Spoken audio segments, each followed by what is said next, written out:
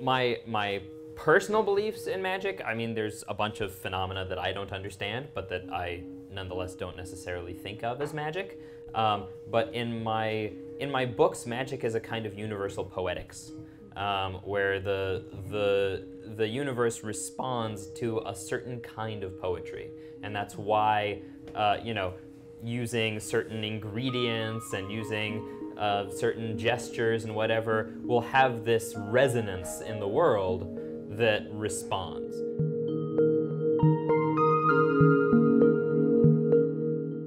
Tonight we have 3 authors reading. They are Lyra Selene, N.S. Dolkart, and E.C. Ambrose. We'll have time for a little chat, and then I'll open it up for questions. All right, let's get on our way. So my name is Elaine Isaak, and as E.C. Ambrose, I'm the author of the Dark Apostle series, which is dark historical fantasy about medieval surgery.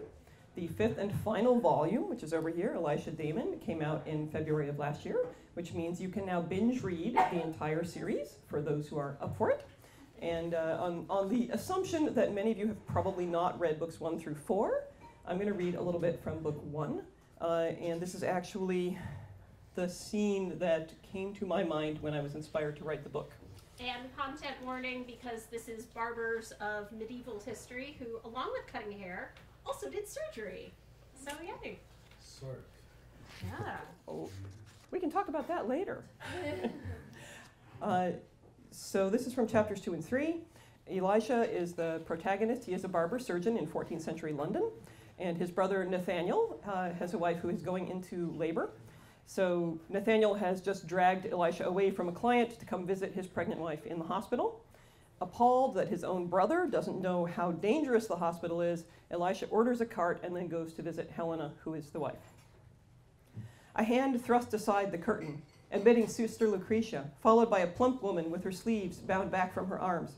"Elisha," she grunted, the midwife. Elisha's heart sank yet further when he recognized her, matronly, barely competent, with a demeanor soothing to pregnant women. Her combination of piety and comfort would appeal to his brother, almost as much as the fact that Elisha disapproved of her. Following close, they returned to Helena's side.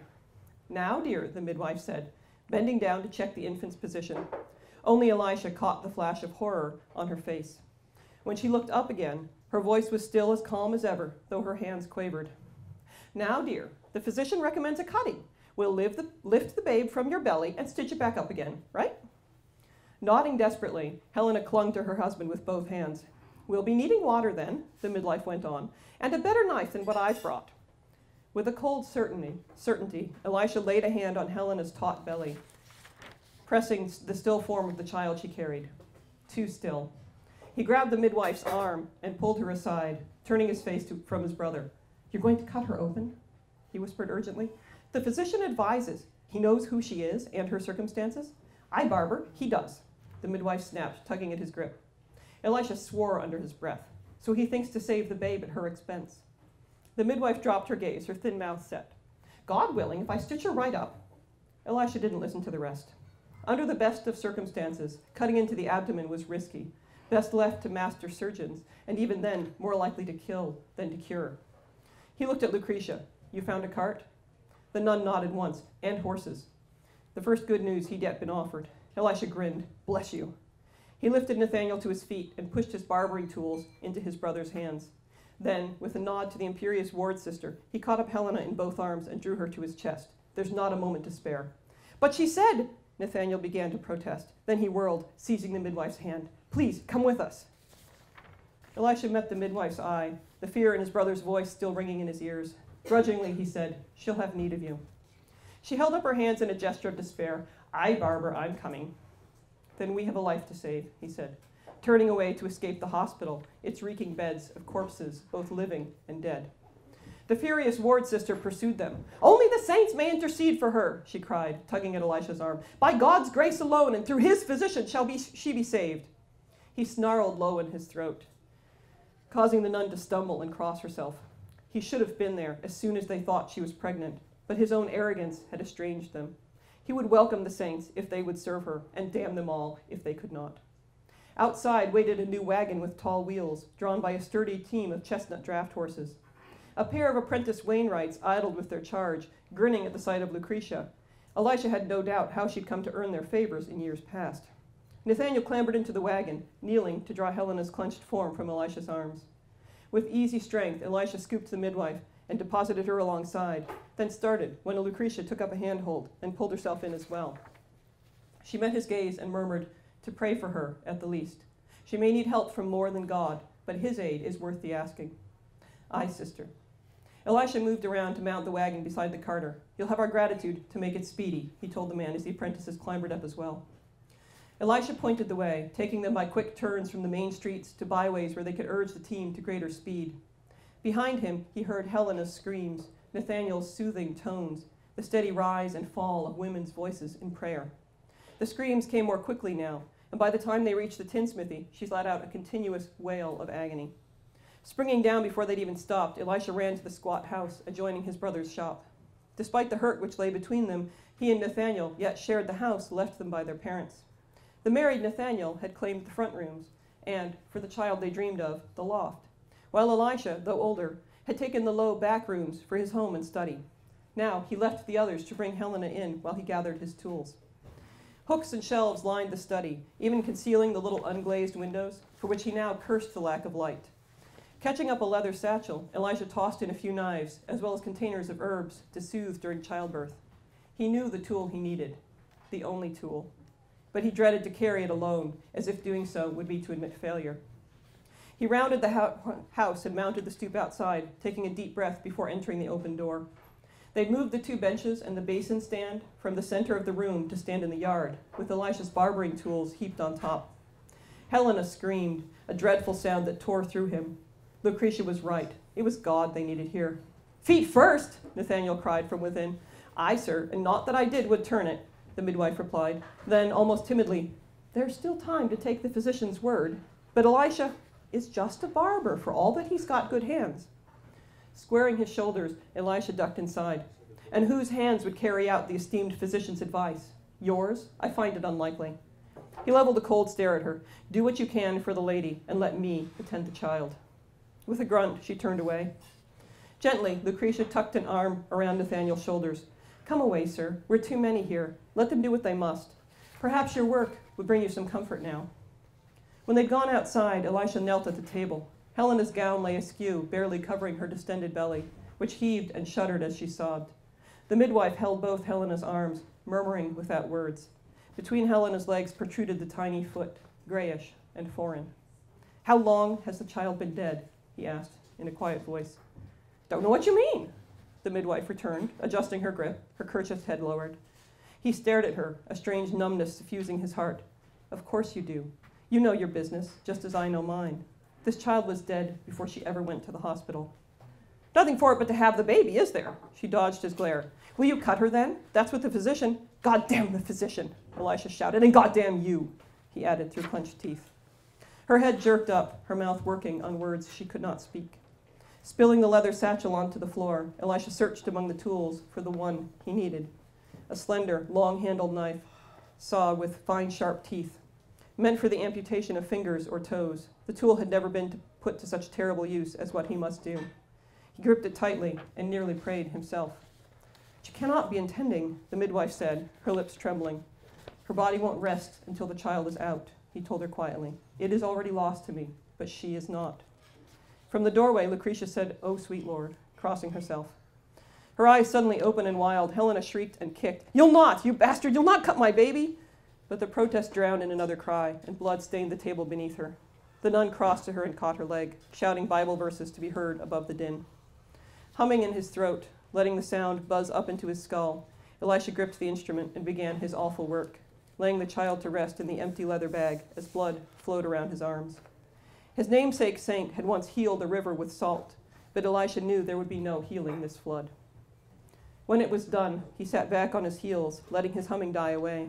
The delicate saw dropped from his tired hand. He applied a careful pressure to Helena's lower belly, watching intently to be sure the blood was stopping. He leaned back from her when he was satisfied. Up to the elbow, blood slicked his arms. It stained his shirt and his breeches, where he knelt on the floor. In his urgency, he hadn't thought to take his apron. For a long time, he stared down at his hands. Now they shook with the horror of the deed. Unsteadily, he pulled to the flap on the leather satchel and thrust it under the table, as far from himself as he could. Only then did he notice the quiet and raise his head. Helena's legs lay at last relaxed, her belly still large but flaccid now, draped with her ruined gown.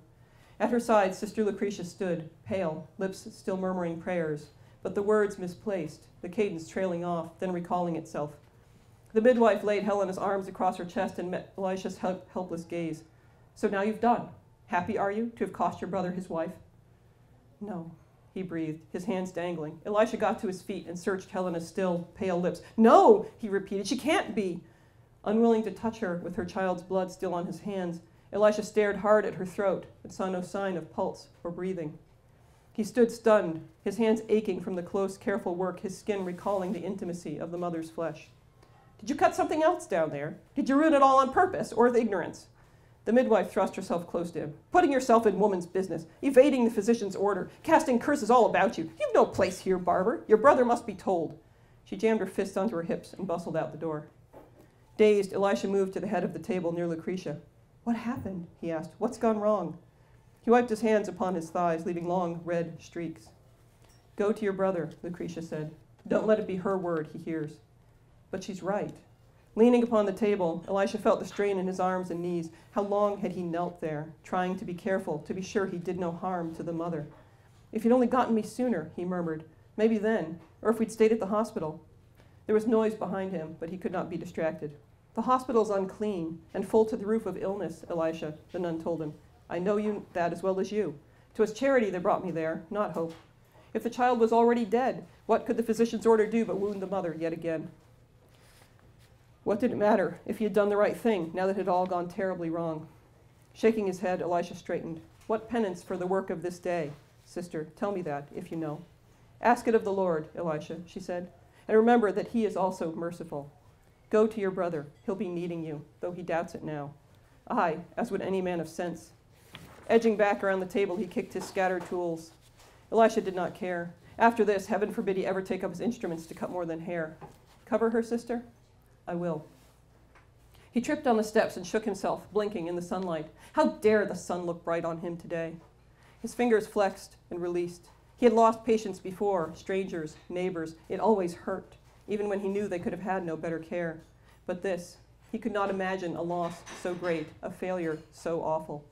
2 years he hoped to reconcile with his brother, his only living kin. He would be lucky now if Nathaniel even came to his funeral.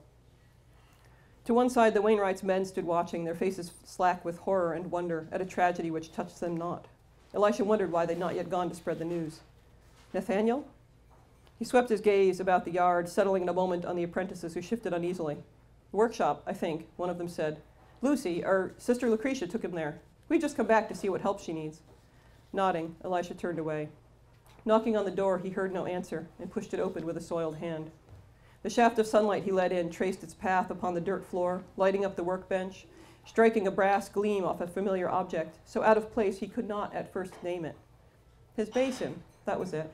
Wide, metal basin, brimful of darkness, with his brother's blond head sunk in grief beside it. "Nathaniel," Elisha said, coming forward from the light.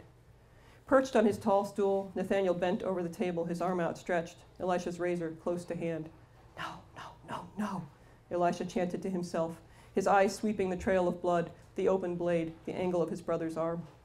All the breath left him, all of his own blood, like his brother's, like his nephew's, seeping away, until he stood as a marble figure in the shaft of sunlight, struck through and dying. Thank you.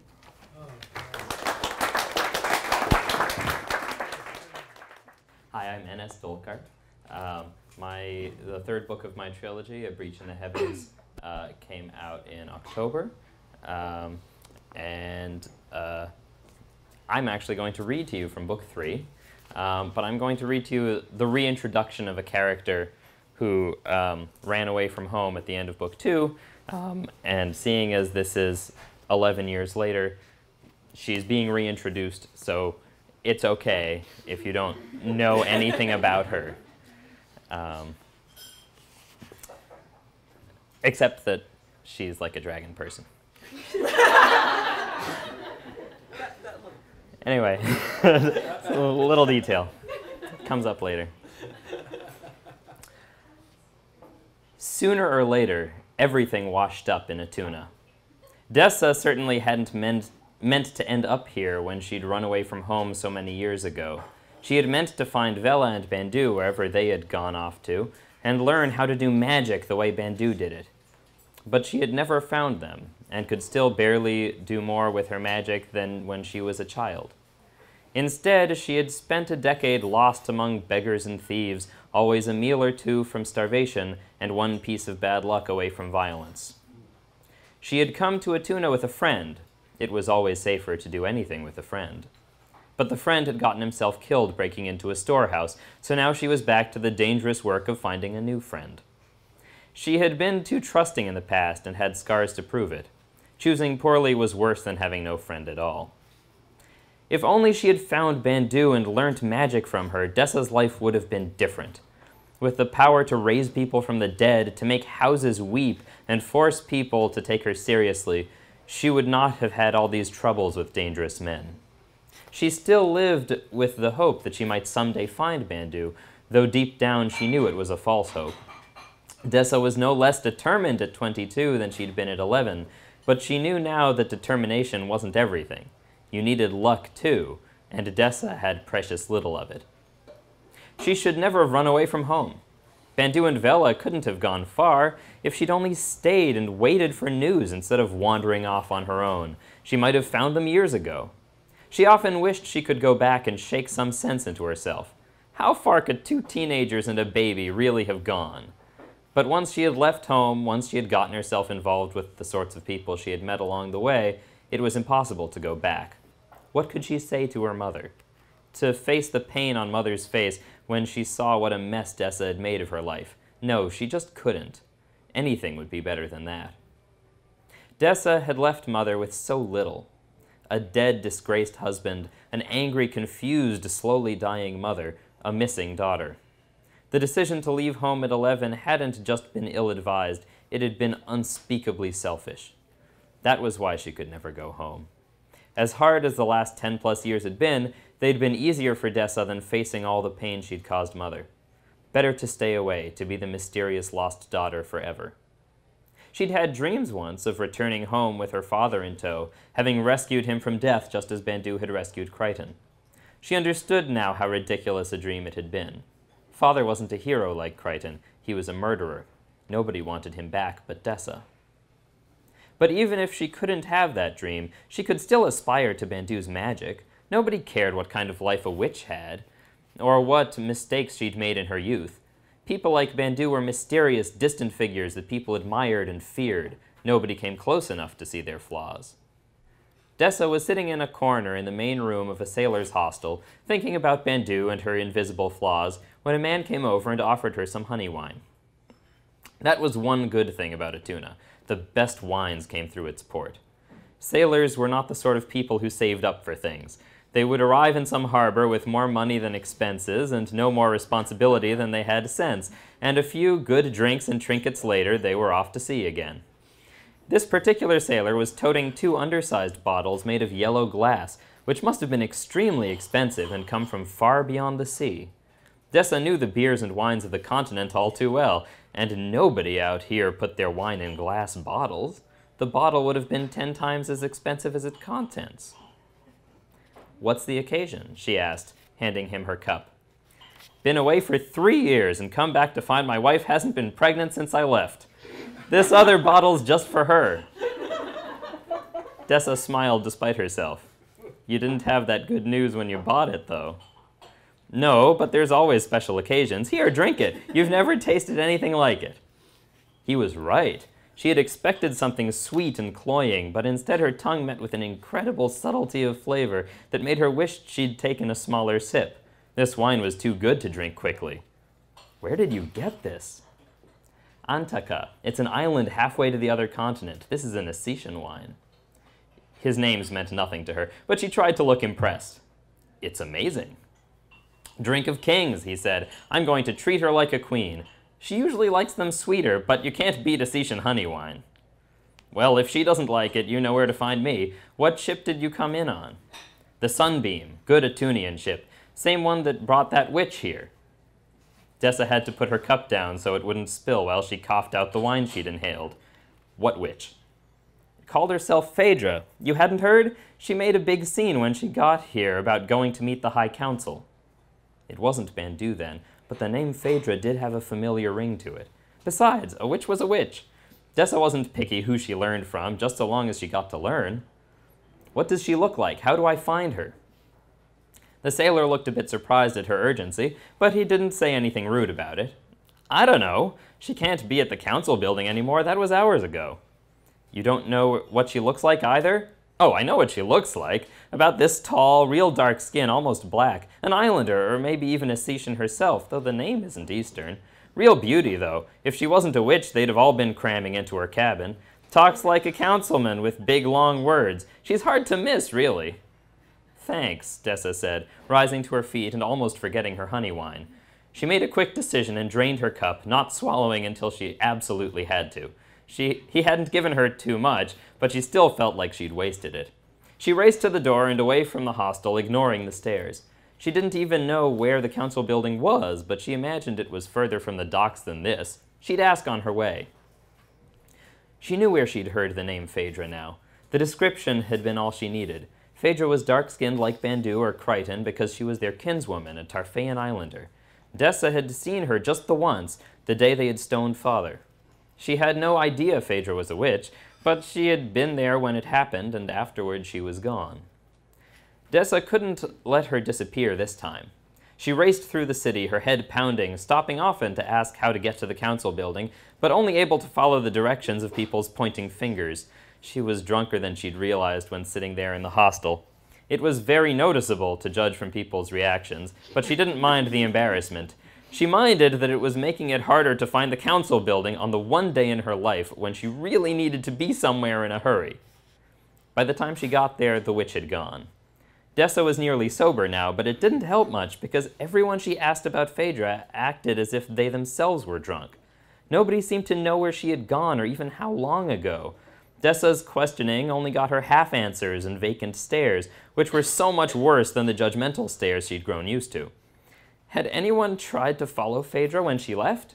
Oh, yes, definitely. Some of those Dessa asked had tried it themselves. But not one knew where she'd gone in the end, and every one of them pointed Dessa in a different direction. It was maddening. Dessa couldn't believe that it was a coincidence. She had asked 6 different people in the vicinity of the council building, and none of them agreed with each other. It had to be a confounding spell. For whatever reason, Phaedra didn't want to be found. Well, that was unacceptable. Dessa didn't care what Phaedra wanted. It didn't matter whether she was covering her tracks to avoid an enemy, or intentionally persecuting Dessa for some reason, which was certainly what it felt like. The important thing was that Dessa would not let her slip away, not when they were in the same godforsaken city. One way or another, she'd find her and make her reveal her secrets. One way or another, if only she knew how.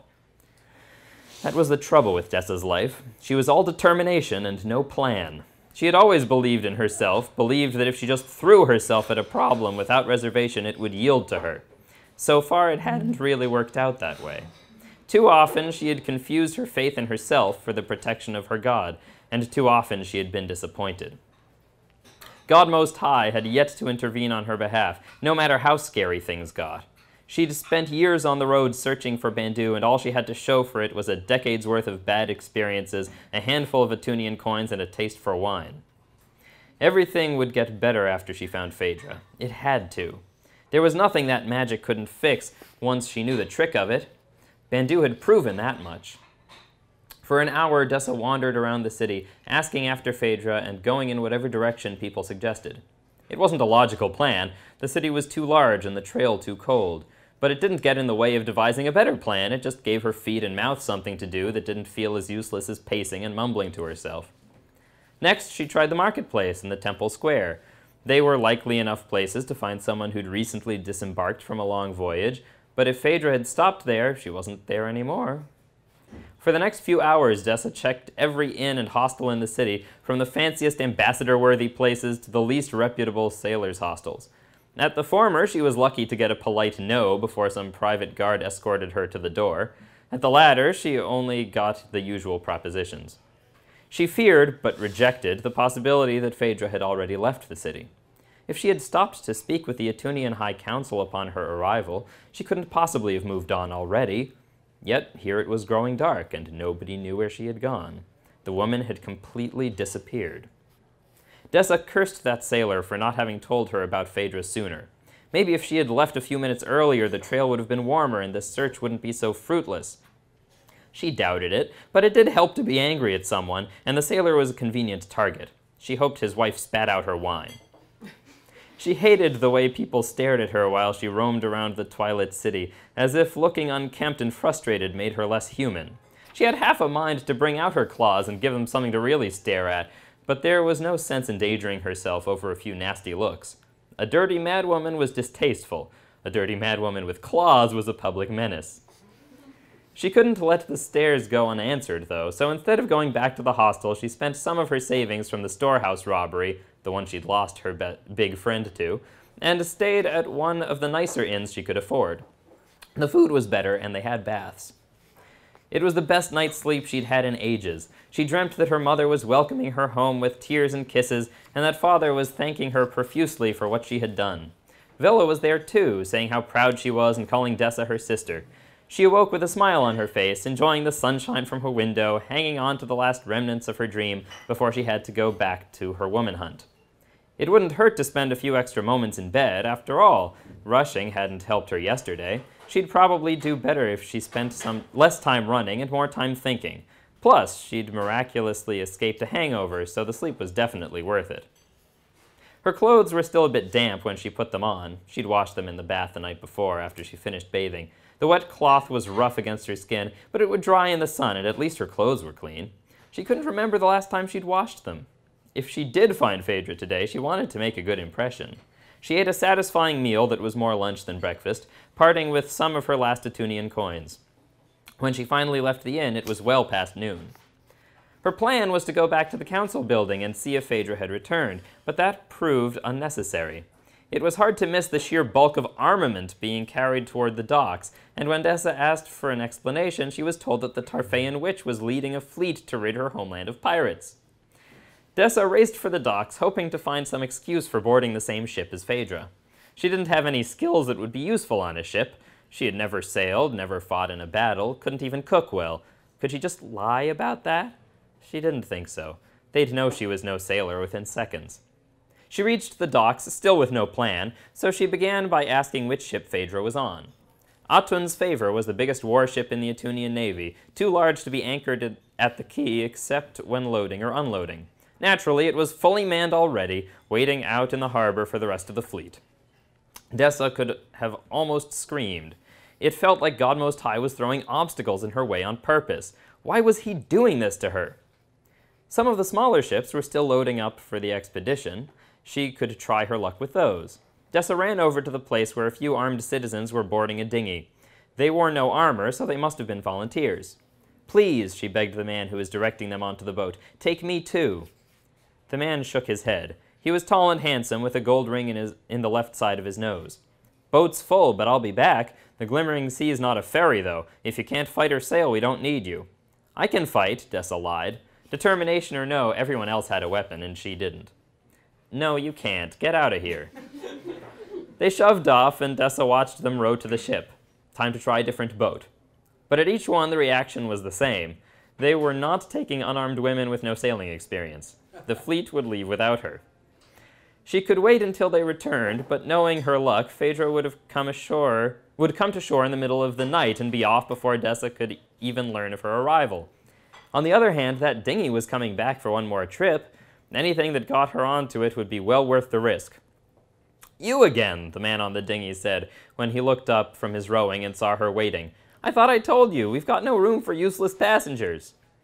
Dessa could feel the stares of the people around her. "I'm not useless," she said. "I could be very helpful." "Oh yeah, how?" She took a deep breath. "I'm dragon-touched." Slowly, she let herself transform. Her hands and feet turned into claws, losing their extra digits. She had spent so long in hiding, she'd almost forgotten how much more comfortable it was this way, when she wasn't stretching her hands to make that last little finger, or forcing her scales down below the skin.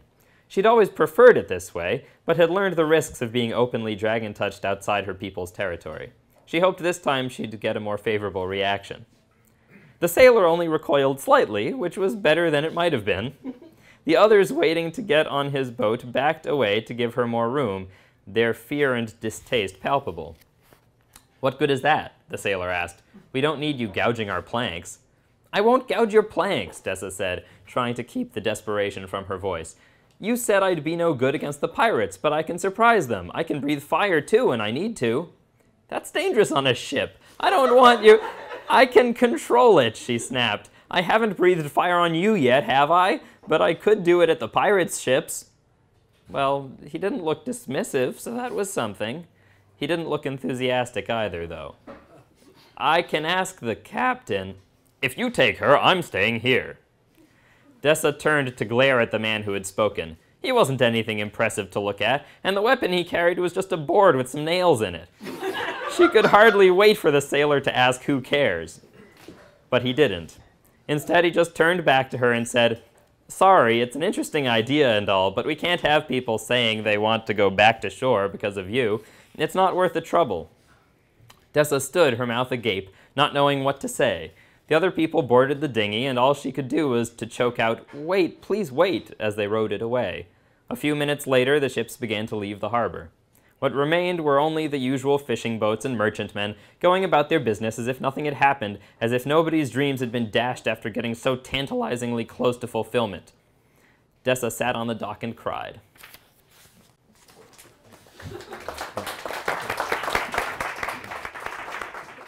Hi, everybody. My name is Lyra Selene, and my debut novel, Amber and Dusk, was released November 27th of last year. This is a world divided by dusk. On one side lies the Midnight Dominion, a land permanently wreathed in dark shadows. And on the other is the Amber Empire, a land scorched by an unmoving sun. Raised in the dusk lands between light and dark, a young woman named Sylvie believes that she is destined for something special by merit of her magical power, which is to create illusions. Undertaking a journey to travel to the capital city, she presents herself at court to try and join what's known as Curdor, which is the Amber Empress's court.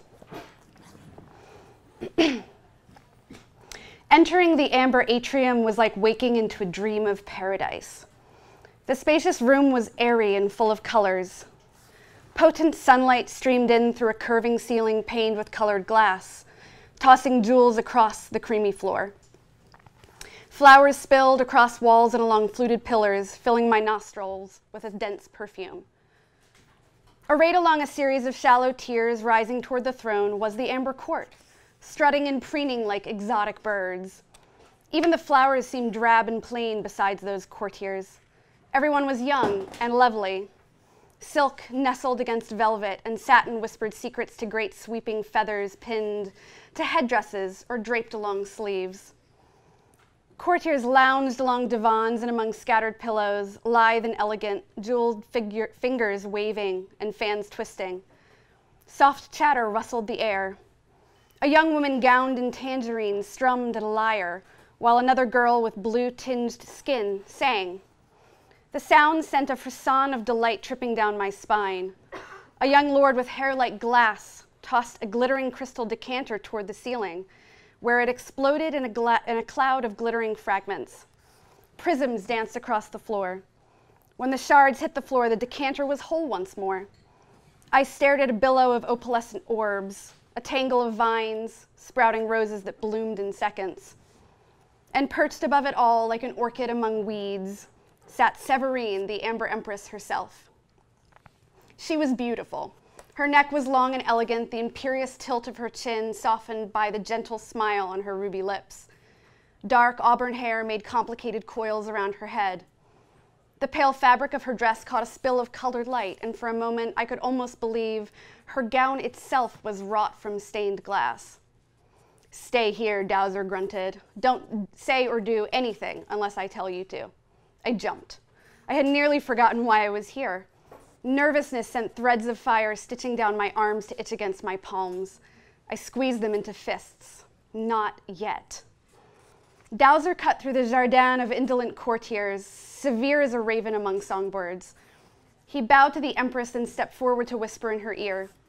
She leaned toward him, and for a long moment they were still as a tableau.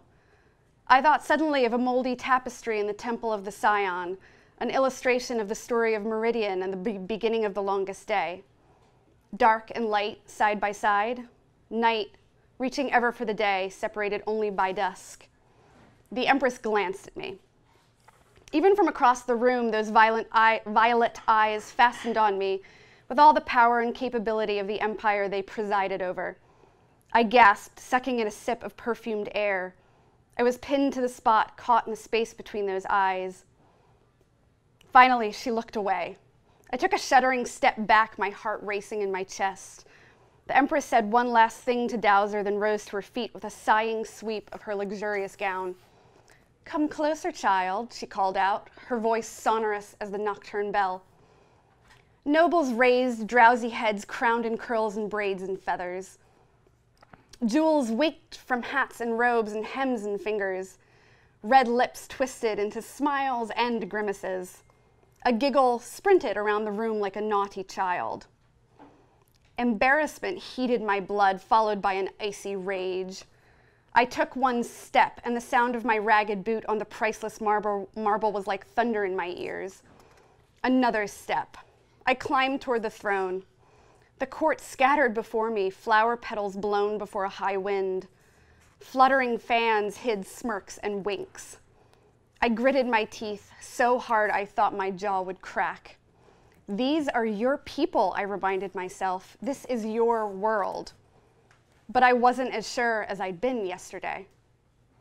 I paused a few tiers below the Empress and dropped into what I hoped was a passable curtsy. Another delicate laugh scampered to and fro.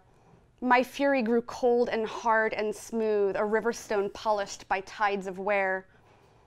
The Empress smiled down. "So," she waved at the iridescent fan in a lazy circle.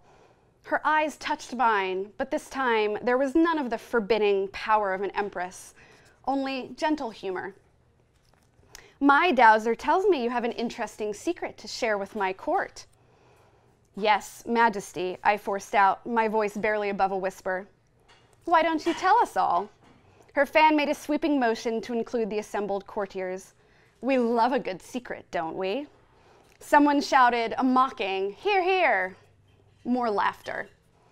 Nausea bloomed in my gut, hot and sour. "She traveled far, Majesty," supplied Dowser, sensing my discomfort. "They all sense your discomfort," said a nasty voice within me.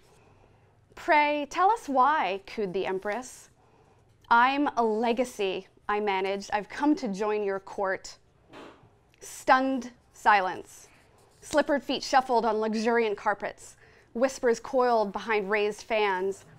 I dared a glance over my shoulder and saw nothing but eyes, staring like livid jewels from a sea of blank porcelain masks. The Empress didn't flinch. "Delightful." She dropped me a slow wink.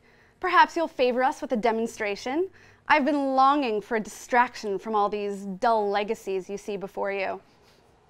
A feminine titter scraped sharp nails down the back of my neck and struck sparks on my growing anger. They were making fun of me. The courtiers, the Empress. Did Dowser bring me here to be humiliated? I sliced my gaze toward the black-robed chevalier, but his expression was shuttered behind the lenses of his spectacles. "Those poisonous courtiers will never accept someone like you." Luca's bitter words echoed in my ears, muffled only by the sick pounding of my own heartbeat. What if I'd been wrong about where I was meant to belong? No. I survived tides of indifferent sisters locking me in my room just so they didn't have to look at me. When the ragtag Dusklander bullies called me monster and poked me with sharpened sticks, I snarled back. I escaped the creeping claws of dominion, traveling spans with no money and little food. All for this world of enchantment and beauty and bright-eyed accomplishment. And it was exquisite. Astonishing not because it existed, but because I hadn't even been able to imagine it without seeing it for myself.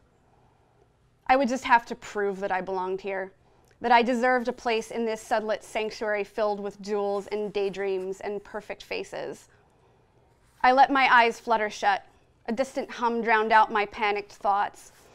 Images crowded against the back of my eyelids, colors, pictures, emotions. I discarded each in turn, too small, too ugly, too obvious, until I was left with only one.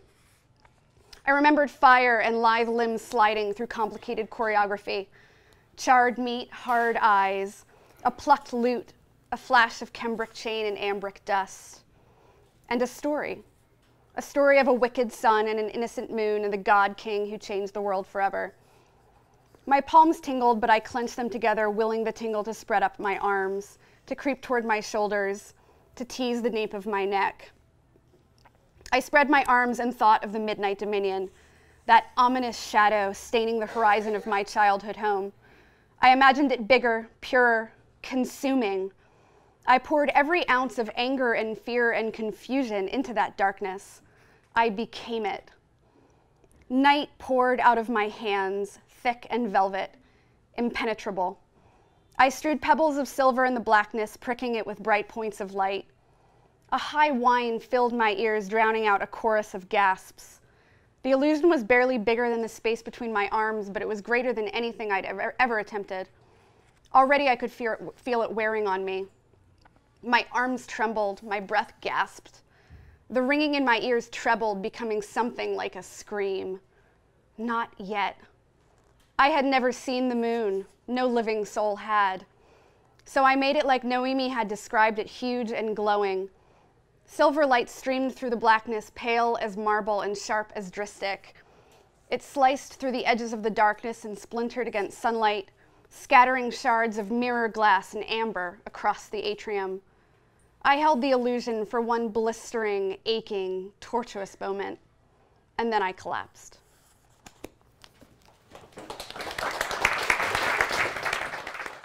Couple questions before we open it up to the audience. And I was trying to think of questions that united all of your worlds together, and there were only so many of them. Even though you're all writing fantasy, even Elaine or E.C. Ambrose, however you prefer to go, the magic in your book shows up a little later than that. Even though you're all writing fantasy, you're all coming at it from such different viewpoints. So in building the world where your story takes place, were you thinking of specific historical events or cultures? And who wants to start? I was for the setting for my trilogy comes from the way I view the Torah, which is an interesting thing to say considering that it's chock full of lesser gods smiting people, and there's no even hint of monotheism until most of the way through book one. But the feel that I get when reading the Torah is of a world that is just terrifying, where God might just kill somebody and you don't know why. Just somebody's dead, and then you're like, okay, well, he got burned. Maybe we can guess at why God did this and try not to do it again. And so that was the kind of world I wrote, where the gods might kill you or chase you or terrify you for mysterious reasons, and you might never find out why. And so humanity in my series is just trying to appease multiple gods without really any knowledge of what will work. So that's kind of the thought I had for my series. Absolutely. See, Lyra, do you want to? Yeah, sure. Sure. So, you created Cour d'Or. Mm-hmm. Yeah. So when I was first, when I first decided to make this kind of a court fantasy with court intrigue and politics, I knew that I wanted to have there be a familiarity with history and to reach back into some actual historical courts to have that sense of authenticity. And I was reading at the time about the court of the Sun King, Louis XIV, Versailles. And one thing that really fascinated me was the emphasis on like modes of decorum. You know, there are these really rigid rules of polite society where, you know, every hour of the day was rigidly structured as a way for Louis XIV to control his nobility, to control his aristocracy by, you know, getting them deeper and deeper into debt by buying more and more lavish gowns or clothing, so that they were following him around every hour of the day, trying to curry favor with him. And it really just fascinated me the way that a monarch could use society or, you know, politeness or modes of decorum as a way of controlling their aristocracy. So that was one of my big inspirations for the court. Excellent. Elaine? So obviously I'm writing historical fantasy. And it developed from research that I was doing for a separate novel that I was working on where I wanted to know a little bit more about medieval surgery for one scene in which a character was injured. So I started reading a few books, and then a few more books, and then I had a shelf of books. And I thought, this is a little excessive for the one scene where I need to know more. And then I had the vision of the character, which was Elisha standing in the sunlight, and blood is dripping off his hands, and he's saying, "My God, I killed them all." And I thought, well, who did he kill, and why, and what's going to happen next? Everything that happened in the book, everything that I developed my concept for, including the magic, is based on beliefs from the 14th century period that the book is set in. So when the magic is introduced, it incorporates a lot of medieval notions of what magic was and how it might work, the different sort of crazy cures that they have. Later on, Elisha rides to war with a carter who tells him, oh yeah, you know, I was terribly sick and I was cursed by a witch, so I needed to remove the curse and I had to bathe in mother's milk. And Elisha, of course, thinks this is insane. And his remark is, that sounds expensive. So, which, you know, it probably would have been because somebody made a lot of money off of telling this man that that's what he needed to do. Do each of you outline when you write? Or no outline at all? And yeah, Elaine, do you want to start? Well, because this is actually the series that turned me into an outliner. In fiction circles, we often talk about plotters versus pantsers. So pantsers are people who fly by the seat of their pants. And I wrote 3 other books that way first, which came out under a different name. So when I came up with the idea for Elisha Barber, which is book 1, I sort of immediately sprang into it. I pantsed 5 books. I was all excited. Oh, I have 5 books. It's a whole new series. And then when I sold book 1, the editor was all excited about it, loved it very much, and said, but we don't feel like the rest of the series actually lives up to the potential that we see in book 1. And I went, oh, so I have not written 5 books and sold them. I have written 1 book, and now they want me to develop a new series concept. And that's when I ended up going through a lot of brainstorming, backtracking, developing new ideas, more research, noodling around, coming up with 2 different versions of a series arc for the whole thing before I found the one that worked beautifully. And I thought, oh, see, if I had done all of this to begin with, I would be so much better off. So yes, now I am a dedicated outliner. I use a lot of spreadsheets to manage both my research and my concepts. I have a lot of different approaches that I use to develop that outline. But when I open a new Scrivener file, I already have a stack of note cards that are going to cue me to what happens. And things do change. There's always changes, but definitely. Yeah, so I refer to myself as a combination plotter and pantser. So I do outline, but very, very loosely. I create what I think of as a scaffolding for the story. So a very broad outline of the major plot points, the character arcs, you know, all of this, but I leave a lot of the, you know, the scene-to-scene stuff totally blank, because I find that over the course of writing a book for the first time, I'm telling myself the story, and there's a lot of stuff that I discover along the way that I feel like if I'm too restricted to my outline, that I'm not open to exploring. So it's my process. I'm very much a pantser. I've been sort of making gentle forays into outlining as time goes by, but when I when I wrote book 1, which was called Silent Hall, I had only the vaguest notion of what would happen in book 2, and I sold a 2-book deal, so then I got to figure out what would be in book 2. And even when I finished book 2, I didn't know how many books were left or what would happen in the next one. And then I found out that I would get to have a trilogy. So I was like, okay, I will plan 1 more book, and that will make it a little easier to figure out what I'm doing. But it didn't. And so it was when I got near the end of book 3, and I was like, wow, I am tying up all these loose ends that I started in book 1, and like they all still make sense. I was like, I felt like I was a knot juggler, like someone who doesn't know how to juggle, who just chucked a bunch of stuff in the air and then magically caught it all. And I was like, yes!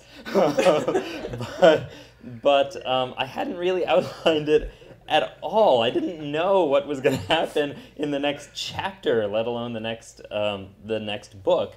But what's interesting is that when I was near the end of each book, I was able to plot out what the last chapters were going to be. So for book 1, I think I did that like 7 chapters from the end. I was like, how close am I to the end of this book? And then I like figured it out, and I was like, oh, okay, cool, I'm not that far away. Then the next book, it was like 10 chapters, and the next book it was like 14 chapters.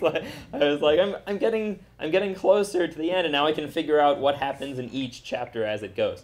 But I also used to get stuck on chapters a lot, and I'd be like, what is the next paragraph I want to write? What's actually happening in this chapter?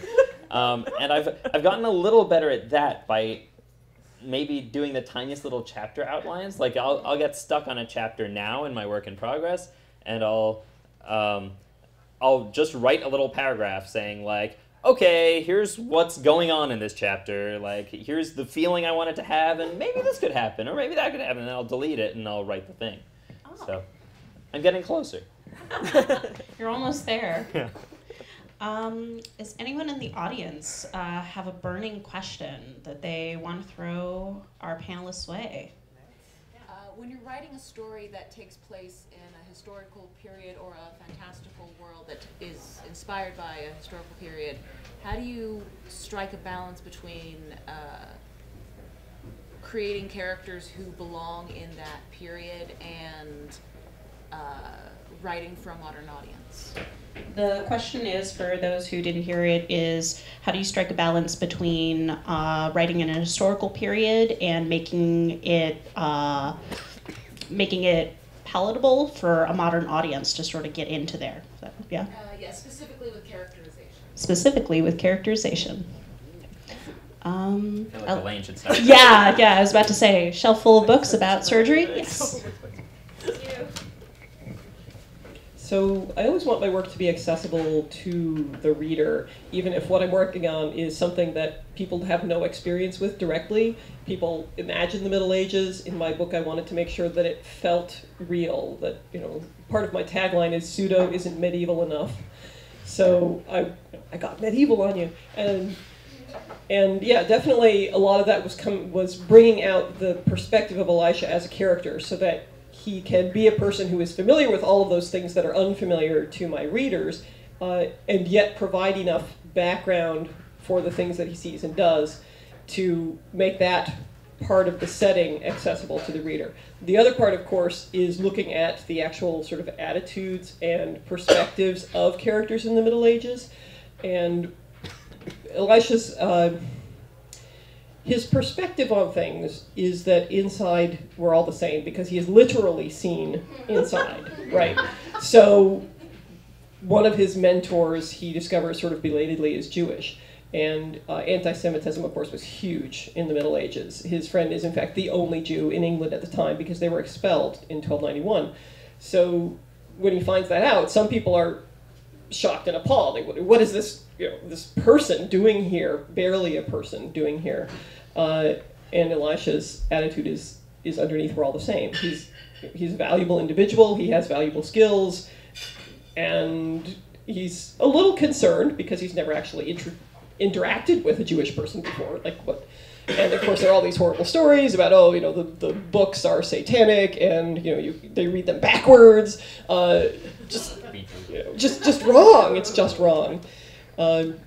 So definitely looking for that balance between presenting Elisha as a person who could really be in the Middle Ages, and also letting the reader know both what would be typical and hopefully sort of easing them in through that by expounding on those typical attitudes and maybe showing some different perspectives even during that period. That was probably too much. No, that's fine.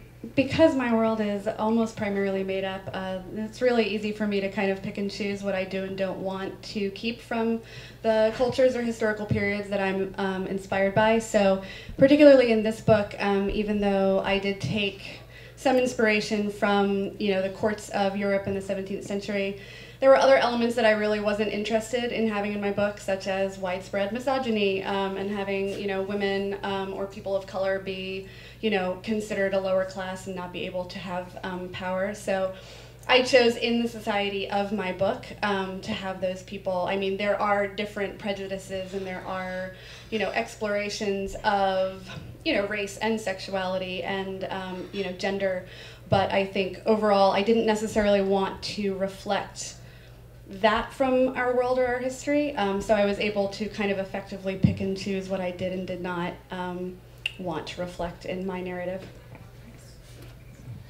I'm currently writing historical fantasy, but I'm not that far into it, so I'm going to talk about the trilogy.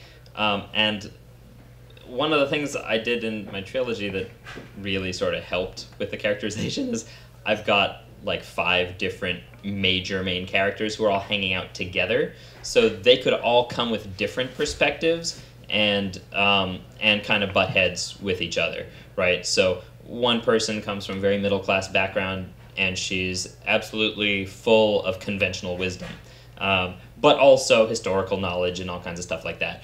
And then another person was literally raised by wolves.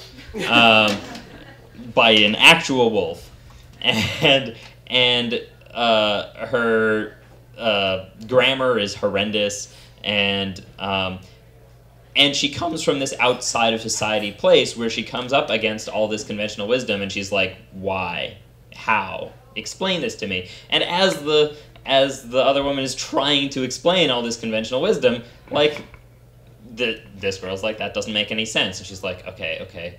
No, that doesn't make any sense. Okay, how can I make this make sense, right?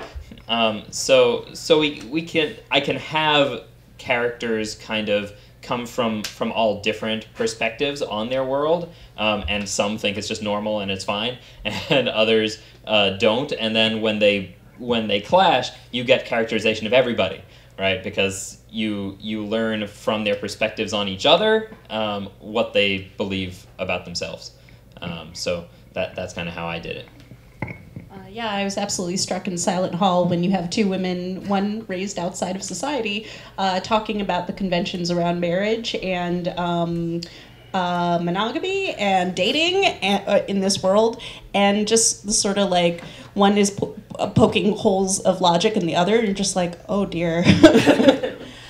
I have a question about, I sense an element of magic. You sense an element of magic? Okay, that's a good thing to sense. In all of these books. And I want to know from the authors what they feel about magic. Is it real? Is magic a real thing? Is it a fictional tool? Or is it science unexplained? And how do we go from there? I just would like to hear about their approaches to what magic means. Okay, so we're going to hear our authors talk about their approaches to magic and what it means. And I guess we'll start with Noah. Cool. Excuse me. My personal beliefs in magic, I mean, there's a bunch of phenomena that I don't understand, but that I nonetheless don't necessarily think of as magic. But in my books, magic is a kind of universal poetics, where the universe responds to a certain kind of poetry, and that's why using certain ingredients and using certain gestures and whatever will have this resonance in the world that responds. And so naturally, while some people go out into the world as sorcerers and they just try to figure out, what is this thing that responds, and then just like use the one dumb trick over and over and over again because now I know how to do that.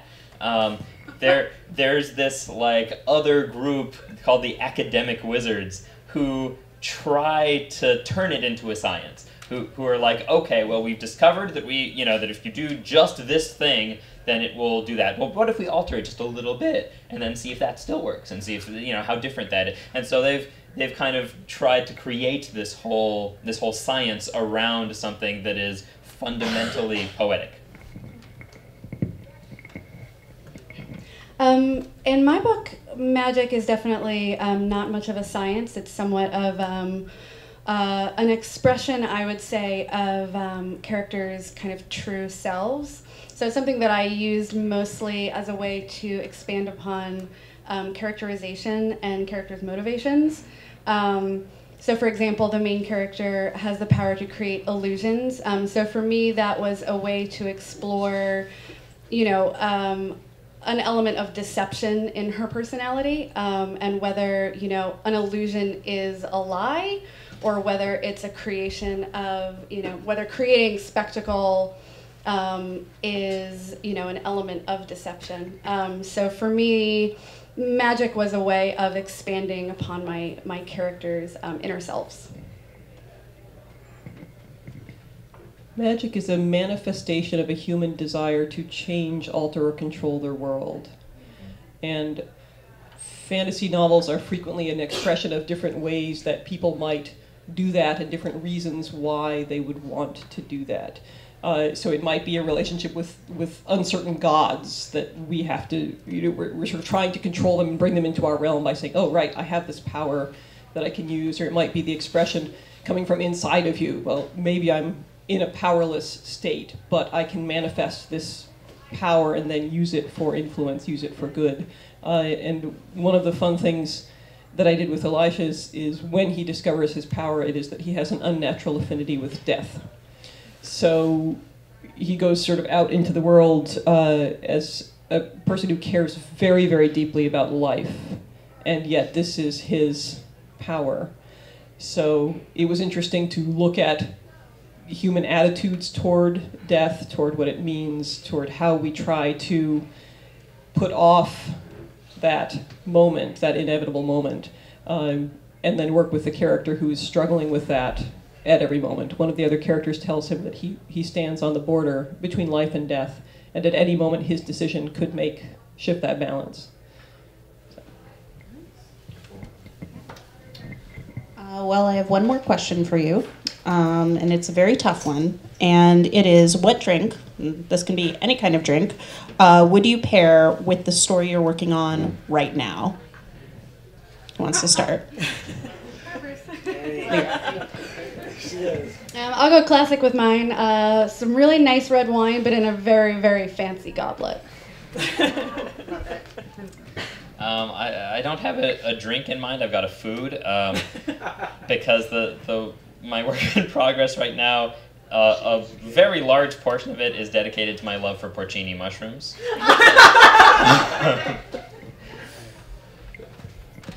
Sweet tea. All right. So I think that's about all the time we have for now. Before we go, I'd like to hear from each of our authors about how we can keep up with you. Okay. You can follow me on Twitter at N_S_Dolkart, or on Facebook also as NS Dolkart. I do have a website. I use it now and then. And sdolkart.wordpress.com. Efficient. Yeah, you can reach out to me at lyraselene.com. I am very, very bad at Twitter, but I am on it, at Lyra Selene. I would say my biggest presence is on Instagram, also at Lyra Selene. So, yeah. At EC Ambrose on Twitter. Facebook would be EC Ambrose or Elaine Isaak. And my website is thedarkapostle.com. Well, if you enjoyed tonight's event, please tell your friends about the reading series, and please come again. We're going to be back